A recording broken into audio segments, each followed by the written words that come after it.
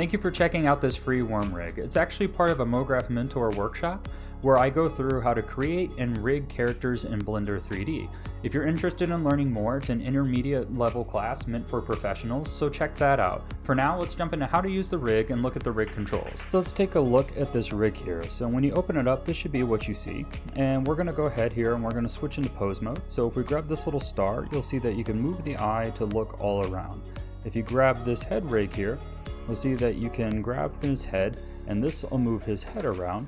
And likewise, the circle down here will move his butt around.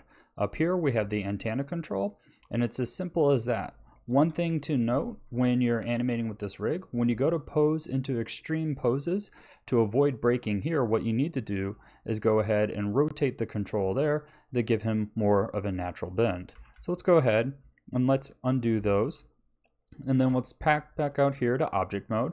And out here in object mode, you can go ahead and if you want to move the entire rig, you can just grab the rig here and you can add your kind of keyframes there. Now, if we want to do eye blinks and change his eye to being completely open, you can select the eye here, come down to this tab, and here we have shape keys.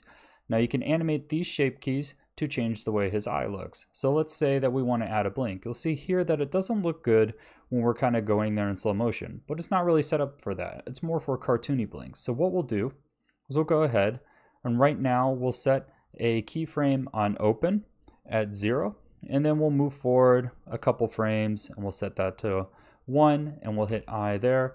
And you can see over here in our graph editor, if we grab these keyframes and hit constant, that's kind of how you go about animating this eye. And it'll look great in motion with kind of cartoony style animation. So let's go ahead, delete those keyframes, and let's look at how to animate this character with some secondary motion as an example. So let's go ahead and use this rig to kind of show off secondary motion in characters. So let's make sure we're in pose mode here, and we're going to turn on auto keying.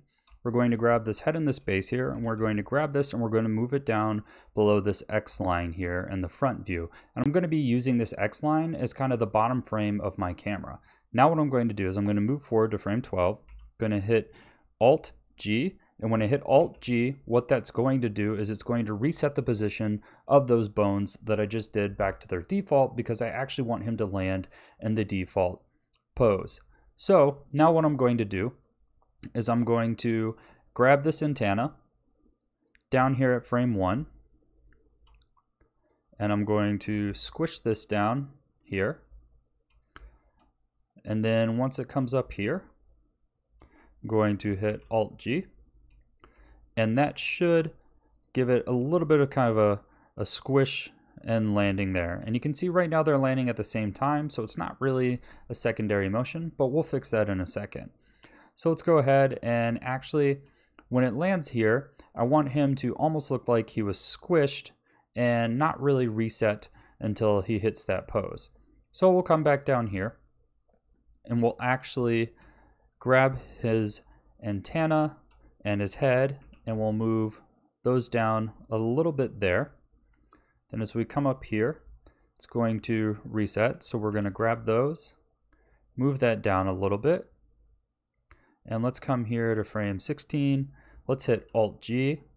And now you'll see that it kind of moves up and lands and stretches up back to his normal position. But let's take a look at that in motion. It's still not really looking natural.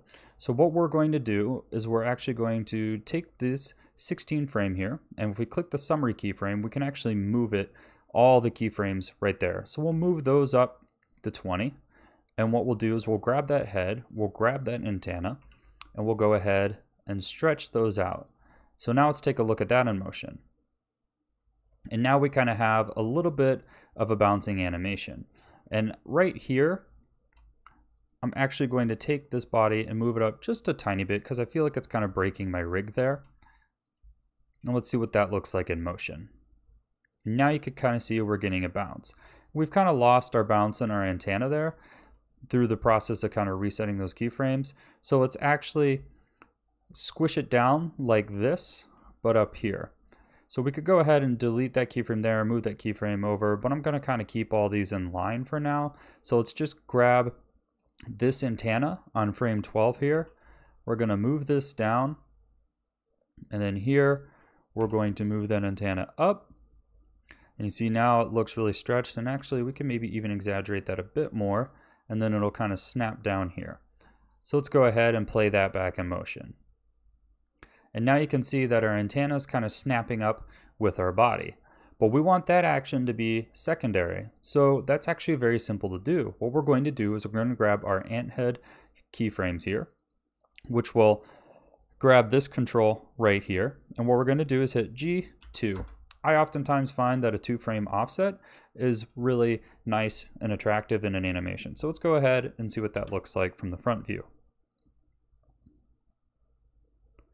And you can see there it's a bit much. So I'm actually going to hit G-1 and do a 1-frame offset and see how that looks.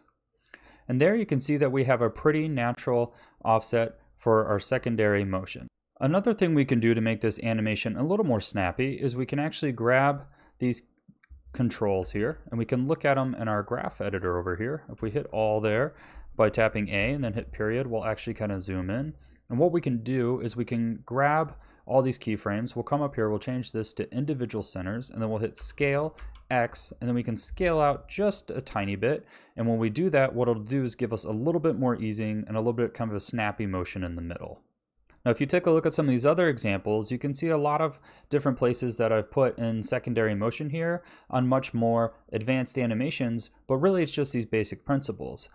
I oftentimes find it's easiest to keep all my keyframes aligned and then finish my animation and then go through and kind of offset my keyframes later to kind of create that secondary motion.